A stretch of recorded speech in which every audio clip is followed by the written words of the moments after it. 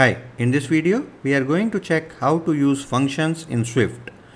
Functions is a way where you can actually club together certain instructions or certain statements and call that from many places to get them executed. So if you have a piece of code which you have to put it at multiple places, you can create a function for that and can call that function from those many places. So it makes your program bit modularized. Now we are going to use playground for the whole session so that we can actually see the results right away as and when we do some exercises. Let's define our first function and see how that works. So Swift provides a keyword called func, which is like a short form from function, which allows you to say that okay, I am going to define a function. Then you need to give a name to that function. So I'm just saying say name. After that, you have to actually say what inputs this function is going to receive. So that comes under the braces. Currently I am saying I am not giving any input, and in curly braces you can combine all the instructions which you want this function to be executed. So we will keep growing this function as and when we go, but currently let's just say println and let's just say hi. Now you can see at this point of time playground is showing nothing. It is not showing the value of this because this instruction as such or this function as such is not executable. Until unless you don't call the function from somewhere else, it becomes non-executable code and it will be just there lying there. So as soon as I say name, and you can see it has started showing that out. Now it is printing here. We will see why it is happening, but it is started showing you hi once you have actually put in the say name. I can comment this code and you can see that is gone, which means that until unless you don't call it, it won't get executed. But I can actually call it from multiple places, and you can see it's called by 2 times and 3 times. So that's how it is increasing. So you can have a single instruction or a set of instructions which can be executed from multiple places. So now let's talk about why it is printing here rather than on the instruction where we are calling the function. This function as such is not returning any value. We will see in detail how to return a value from a function, but at this point of time this is not taking any inputs and not returning any value. So if it returns any value, it will come here and you will get it printed here. Otherwise the instructions which is there in the function will get executed and you will see the output here. Now let's see if we have to pass any variable to the function, how we can do that. Remember this parenthesis, these are there for the inputs. Currently the blank parenthesis indicates that there is no input or the function does not accept any inputs. The other way of saying the same thing is by putting void here. Void is an explicit saying that we don't accept anything. I prefer this void method so that by looking at the function you actually explicitly know that okay, there is no inputs coming to this function. Now suppose we want to, we are currently printing hi and we want to print a name along with it, which we want the callers to pass in. How we can do that? What we want is a string type of variable. So you have to define your inputs here in the parentheses. So I am just saying str, which is type string. Now this str is the variable name which is valid from this parenthesis curly braces to this curly braces. So that's the scope of this variable, and it is of type string. Why we have to give the type is because Swift is a typecasted language. It needs explicit types for each and everything so that it can do a lot of compile time error correction for you. So currently you are seeing an error here. It is because now we have added an argument or a input, but it is missing here. We are not passing anything here. So let's pass something and everything becomes correct again, right? But now we are not printing the names. So what we will do is let's start printing the name along with it, and we will say str.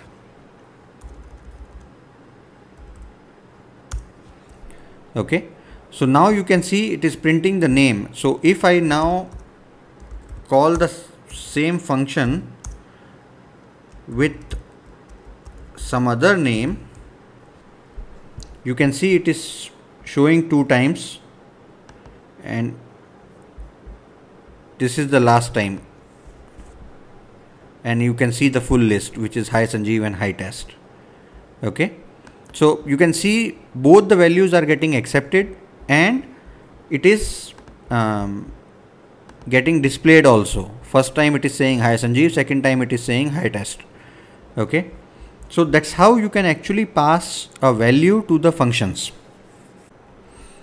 So let's talk about the expected return values, how we can actually return some values from the function.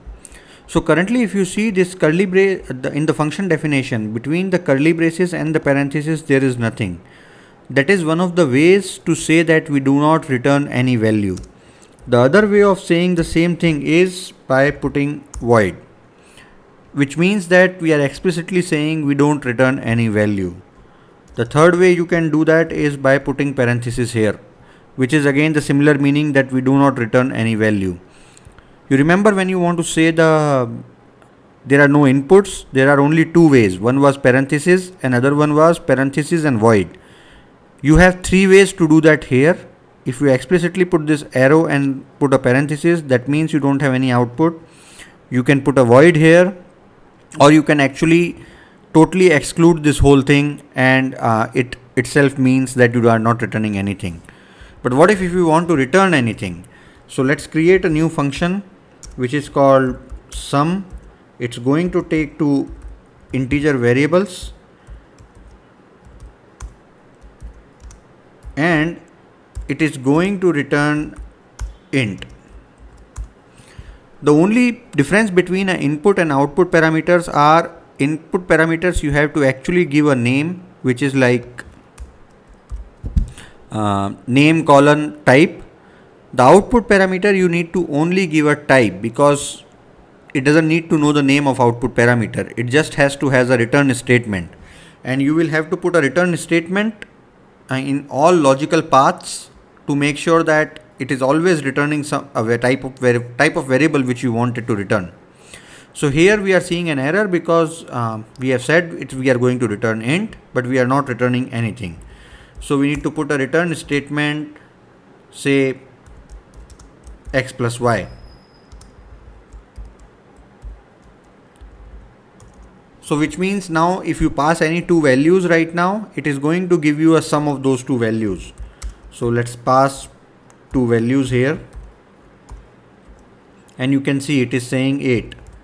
The same thing we can pass again with another 2 values, and you can see the result here. Okay, so that's how you can actually define your return values from a function. So if you see, currently we are calling the sum function, and it is returning a value which we are seeing here, but we are not storing that value anywhere, and Swift allows you to actually ignore the return output from a function, and that's what we are doing in both the lines. If we want, we can actually store that output somewhere, and this is actually a fine statement in Swift where you can actually combine the function call with a variable declaration. So currently we are defining a variable called x, and we are saving the sum of 2 and 6 to that x. The same way we can do with constant also, and that way y will become a sum of 14 and 20. How the Swift works with this is, it actually checks the signature of the function. So currently the signature of this function is int, and int as a parameter and int as an output, and it understands that this function is always going to return an integer, and that's how it is going to typecast the variables which you are defining. And you don't have to define a specific integer variable. It understands that, and it puts the typecast accordingly. The typecast also works when you try to do some invalid operations in terms of suppose a function which is returning an integer and you are trying to append a string to it. Compiler will give you a error right away saying that this is not a valid operations.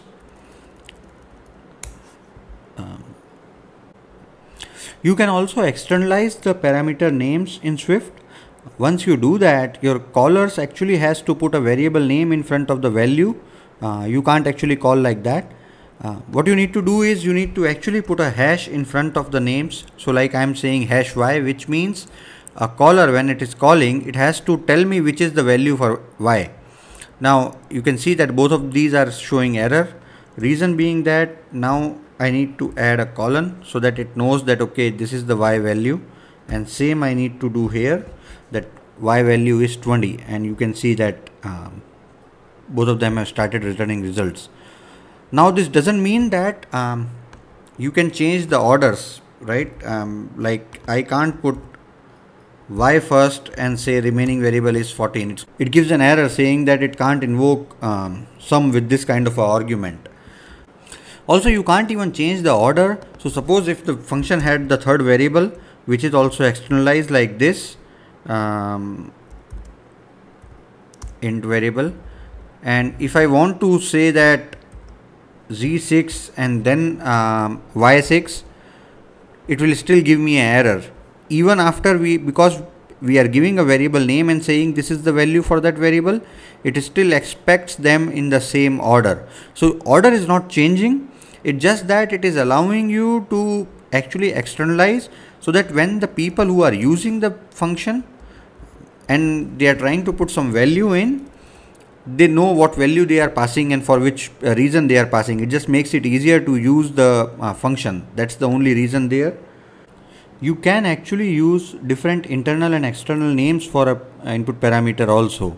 In that case, you can just give your external name and internal name delimited by a space, and that's all.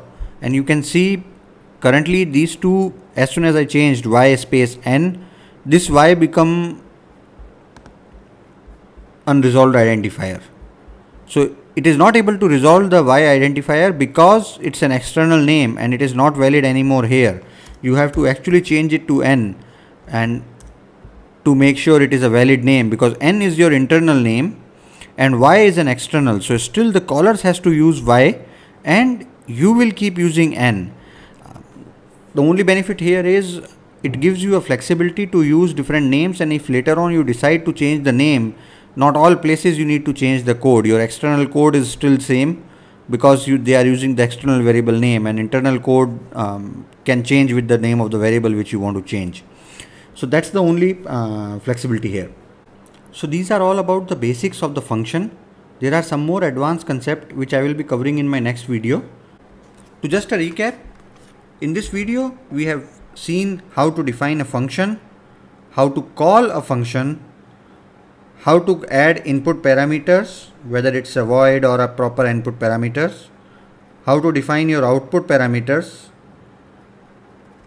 what are typecastings allowed and what kind of a compile errors you can get, as well as we have talked about the external names, external parameter names. So these will give you just a basic idea how to start using your functions in Swift. To get more coding tips and tutorials, just subscribe to Make Web World.